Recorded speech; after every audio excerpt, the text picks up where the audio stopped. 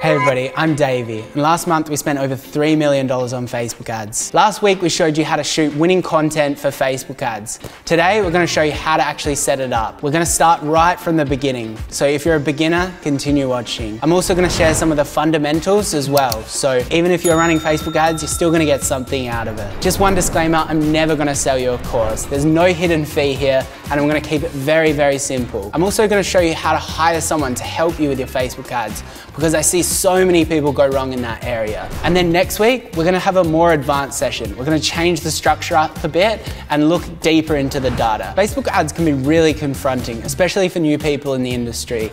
There's so many different targeting options and ways to spend. I'm gonna show you the simplest way possible today. It's gonna just be a few clicks and then you're gonna be up and away. Basically, you're going to be spending a very small amount of budget, and what that's gonna tell you is Facebook ads going to work for you?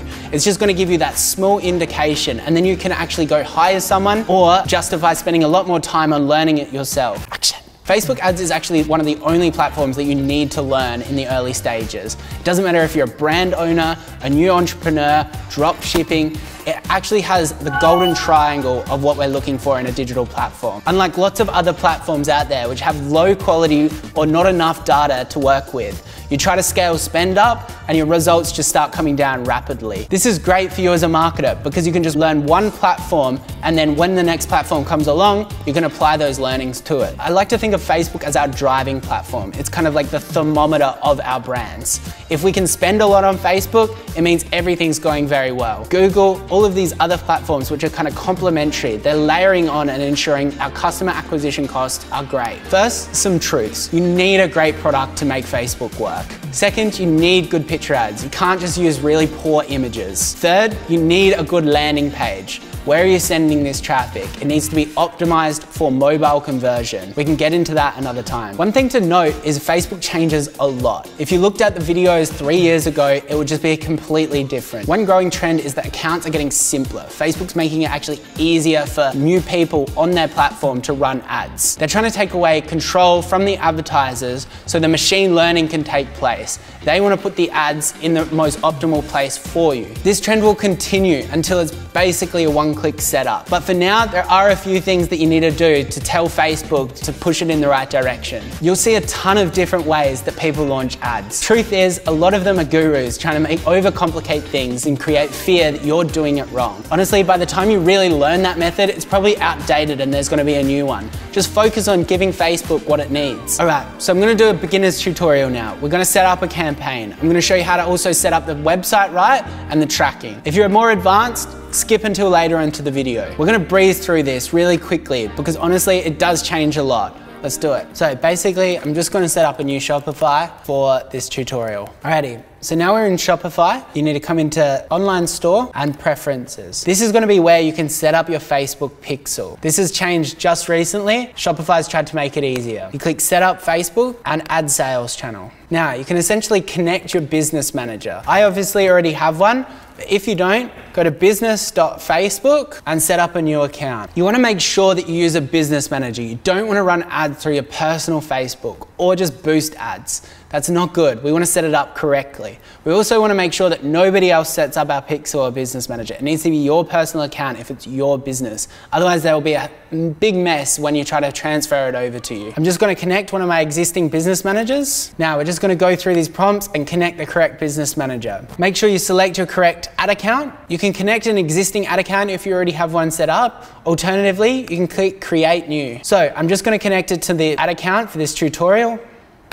Accept the terms and conditions, then come back here and click Done. Now we're going to make sure that we connect the correct page. Take your time with this process. Enable customer data sharing and the country that you're going to be marketing towards. Once you've selected the target country, accept the terms and conditions. Finish setup. In this process, you can basically either link an existing pixel or create a new pixel. A pixel is really important to have set up correctly on your website. Shopify makes it very easy. Basically, it's telling Facebook what the customer is doing on your website, and then you can optimize your budget to that activity. So this Shopify is all set up. We can actually come here and view the store. This little plugin here is really important. It's called the Facebook Pixel Helper. Basically, it's gonna come up and give us a tick if it's set up correctly. Alrighty, now we're gonna come back to business.facebook. Your ad account should be here. You can just click into it and we can set up our first campaign. Again, I'm gonna show you an absolute beginner setup.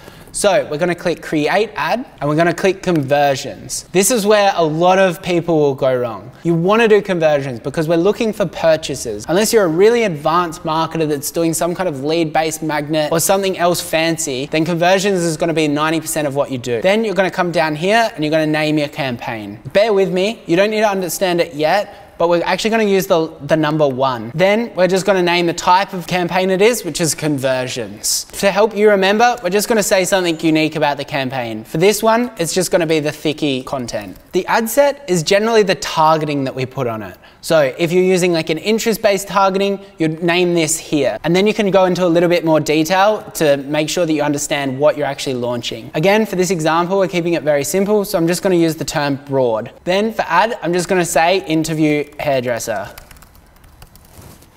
Alrighty, that should load up now. This can be really overwhelming for beginners. Basically up here, you've got your campaign, you've got your ad set, and then you've got your ads underneath it. You're gonna click on broad and have a play around here. You can come into here and make sure that you click on your correct pixel. Next is really important. We're gonna set up the conversion event. This is what I was talking about before. We want to get purchases. There is sometimes scope to use something like add to cart, and Facebook will probably actually push you to do that because that's going to provide them more data. In this tutorial, I'm trying to teach you how to test if your product is actually worth the time of Facebook. So we're just going to go through with a purchase event and see if we can get any. Next, we're going to scroll down to budget and schedule. This really depends on how much money you've got to work with. You do need to give Facebook a little bit of money to work with, but this is a common question. How much do I have to spend on ads? A basic rule of thumb is that you need to spend 3 times your average order value to even get any meaningful data. That means if you're selling a product for $300, you may have to spend up to $900 to actually validate the product. But if you're selling a product for like $50, you're only gonna have to spend $150. The budget and schedule is also gonna depend on how many ad sets you create. Because if you could set up 5 ad sets at $20 each, that's gonna be $100. For this tutorial, we're only gonna set up 1 campaign, 1 ad set, and then 3 ads. This is the simplest possible way, and you can still get results. For this tutorial, I'm just gonna set my daily budget to $100 because I'm quite confident in the creative and the offer considering we're already selling it. So now we're coming down to audiences. This is where you can have a lot of fun. But again, it does add complexities when you're trying to do interest-based targeting. I'm gonna go into that in a little bit. But for this, we're actually gonna do a broad audience. So we've got the location as being Australia, 18 to 65. There's really no targeting going on here. This is giving me a potential reach of 20 million people, which is actually quite optimal for Facebook. If I targeted the entire US, it's gonna be over 300 million people. And that is going to be too broad. You may need to use interests to scale that down, so keep watching. Then we're gonna come down to placements. Stop overcomplicating things. Don't click manual placement. Facebook knows best, just keep it auto. Now we're gonna go into the ad. We obviously shot the content last week, we're gonna upload that. You're gonna select your Instagram page and Facebook page here. If that's not linked, you may need to go into your settings and make sure that it is. There's lots of different ways that we can actually launch this creative. So now we're gonna create the ads. We're gonna unselect dynamic formats and creative, and we're gonna click single image or video. This is gonna allow us to upload our creatives. We're gonna add our video that we shot last week. And we're also gonna write our primary text, headline, and description. If you don't know what this is, you need to go to Power Ads Buyer or any of the other tools that I've suggested, or even go to your competitor's ads library. Learn what they're writing. Just like your Facebook video, you need to make sure that your text is digestible on Facebook. What this often looks like is a hooky first sentence, and then there's gaps in between their lines, so it's very easy to read. I'm just gonna transfer some of our successful ad copy over. I'm also gonna make the call to action shop now. Next, make sure you put in your exact website URL, the one that you've just set up the pixel on. Then we're just gonna click publish. And there you go, it's that easy. You've got your first ad set up. While we are keeping this very simple with 1 campaign and 1 ad set, we do want to add a few variations of ads. This is especially if you are a beginner, maybe you haven't exactly nailed the creative. It's just going to increase your success that you're going to find something that Facebook likes. So we're just going to click duplicate and duplicate it in our existing campaign. Now all we need to really do is change over this content. We can add a new video, add a new image, and even change the copy. I would definitely suggest changing the name of this ad so you actually understand what's going on. Once you add this in, basically Facebook is going to start spending a bit of money across these ads, and then it's going to designate which one it prefers. That one's successfully published. I'm just gonna add one more ad to this ad set. All right, what's gonna happen next is Facebook's gonna approve the ads, providing that it's not against their terms and conditions. Then it's gonna slowly start allocating that daily spend. You wanna start watching the actual data coming through Facebook. You're probably wondering, what am I exactly looking for? You need to understand your break-even customer acquisition cost, which is basically the profit margin left over after you've sent the product to the customer. There's actually a lot of different stages of data that you can look at in Facebook. This will actually tell you if it's your creative that's not working, your website that's not converting, or your product just isn't right for Facebook. But for now, at least you've got a campaign set up, spending a little bit of budget, and you might get a couple of sales. So now we're gonna go through a little bit more of an advanced setup. Basically, we're gonna find interests to target. This is gonna make the audiences smaller, which may make Facebook more efficient. It'll also give us more insights going forward who to actually target. One of the coolest ways to find interests to target is actually coming to your competitor's website. I'll just use one of my brands for example. Basically, you can come down into the comments section, click on the person, go to their profile, and hit /likes. If they have any likes, they'll all come up here. You can do this 30 to 50 times and get the common interests that people are liking. Then we can go into Facebook and target that, or at least an affinity to that. A lot of these interests won't actually be in the ad account. You just gotta be patient or target something similar.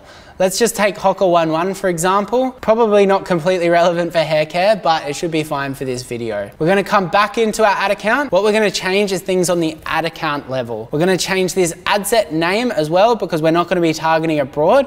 We're gonna be targeting Hocker11. We've got 20 million people here. That's because we're targeting Australia. Watch what happens when I target the United States.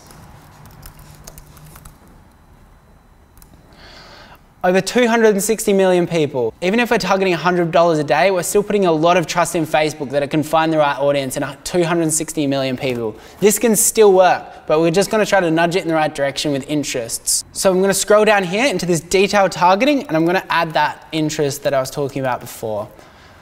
It's shown up, which is great. You can see how it's now been narrowed down to 5.4 million people. That's perfect. We're gonna keep all those existing ads and we're just gonna click publish. Now, we're gonna have to repeat this a few times. So we need to make sure that that budget isn't $100. Otherwise, we're gonna spend way over what we're looking to. We're gonna change this to $20 and I'm gonna create 5 different interest targeting. The next one, for example, I'm just gonna use a more generic niche. We're gonna click duplicate.